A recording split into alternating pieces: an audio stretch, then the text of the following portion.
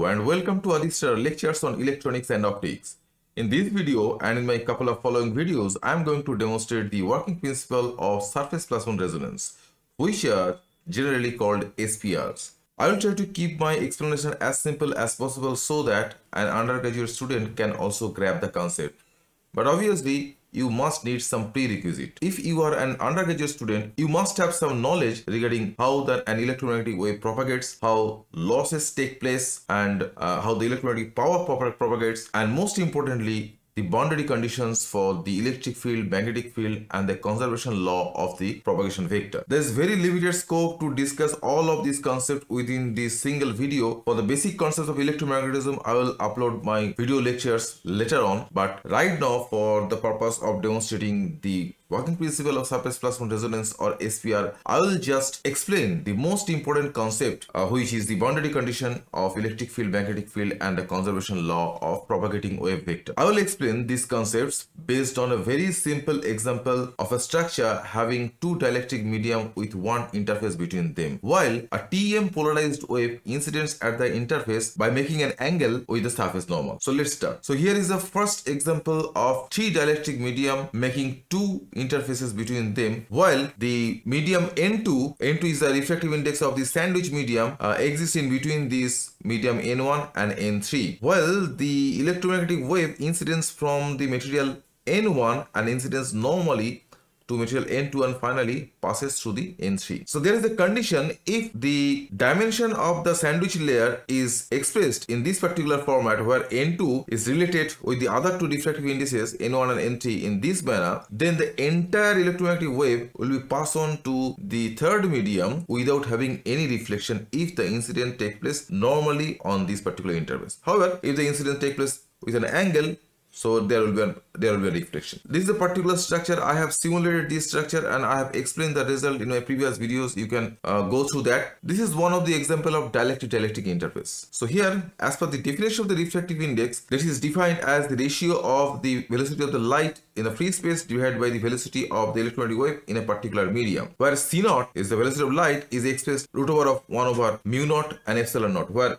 mu naught is the permeability of the free space or vacuum and epsilon naught is the permittivity of the free space of vacuum. So Vi can be expressed in this way, where this mu I and epsilon I, they are the permeability and the permittivity of the particular medium I'm concerning. So if you take the ratio of them, this N1 is coming as root over epsilon I times the mu I. Whatever I will discuss, I will concentrate my discussion for the non-magnetic materials for which this mu I is generally considered as 1. And eventually, the refractive index for a dielectric medium is reduced to root over of the permittivity of the particular medium. Now, this one is greater than 0. So obviously, N1 is greater than 0, and you can confirm these things because the velocity of the light in free space is always greater than 0, and when the electromagnetic wave enters in a particular medium, the velocity gets reduced. So obviously this ratio always will be greater than 0, and the refractive index is greater than 0, and these things also you can confirm from this expression also. However, as you can see, this is the another example of the dielectric-dielectric interface where only two dielectric I have considered, and here also for each dielectric the refractive index is greater than 0. Now the electromagnetic wave incidence from the first medium and it enters into the second medium by making an angle theta I with the surface normal. So this is the propagation wave vector Ki I have denoted, and the electric field is obviously perpendicular to the direction of the propagation vector, and the magnetic field is perpendicular to the electric field and the propagation vector. So in this case, the magnetic field will be, if you draw a magnetic field over here, so that will be, for example, in this way. So that dot will be over there. So this kind of magnetic field denotes that the direction of the magnetic field is towards us or towards you.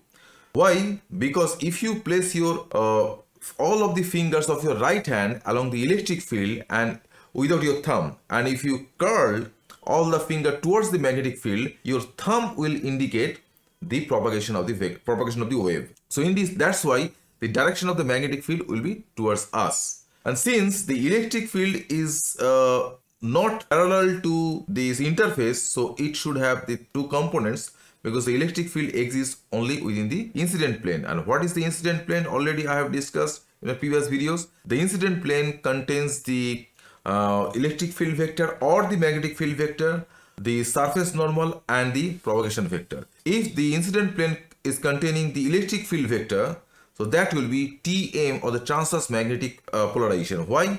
Because the magnetic field is perpendicular on the incident plane. So that's why it is called transverse magnetic polarization.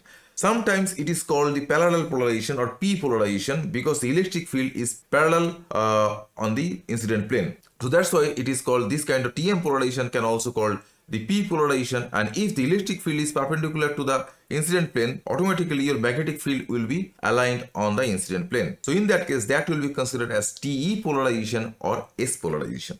So however, in this case, we are concentrating on the TM polarization or P polarization. There is a parallel polarization. Now, as the electric field is not parallel to the interface, so there are two components of the electric field that we can consider. One is normal to this interface and another is parallel to the interface. So if this angle is theta I, you can derive that this angle will also be the theta I. When the incident wave is transmitting to the second medium, and in this case I am considering the refractive index of the second medium is greater than the refractive index of the first medium. So in that case, the incident wave will be shifted towards the surface normal, as we know from the Snell's law. So the electric field in this case also will be perpendicular on the propagation of the wave, and kt is the wave vector in the medium 2 and theta t is the angle that the transmitting wave is making with the surface normal. Here also the two components of the electric field on the transmitting side we can also draw, where this angle will be theta t if this one is theta t. Now here comes the boundary condition of electric field and magnetic field. From this diagram, as you know, the incident wave vector ki is making an angle theta I with the surface normal. So obviously it should have two components along the vertical direction and along the normal direction. So along the vertical direction means along the it will be parallel to the interface. So if this is ki, so this is called the tangential component, which is the parallel to the interface. The tangential component will be the magnitude of the ki times the sine theta on the incident side or within the medium 1, and in the transmitting side the tangential component of the transmitting wave vector should be kt times sine theta t. Now the tangential component of the electric field on both sides, you can find that will be the incident electric field, this is the ei, times cos theta I, so that means this one, and et on the second medium will be the transmitting electric field, means this one, times cos theta t, so that means this component I am considering, and they should be matched. On the other hand, the magnetic field, which are perpendicular on the incident plane, on the incident side and on the transmitting side. So in both of these cases, the magnetic fields are automatically tangential to the interface because on the both sides they are perpendicular to the incident plane. The boundary condition of the electric field states that the tangential component of the electric field, they will be equal to each other. Tangential component of the magnetic field, they also will be equal to each other. And from the conservation law of the wave vector, we can say that the tangential component of the wave vector, they are also equal to each other. Whereas this ki, the magnitude of the ki can be related as n1 times k0, where k0 is the wave vector in free space and n1 is the refractive index of the medium 1.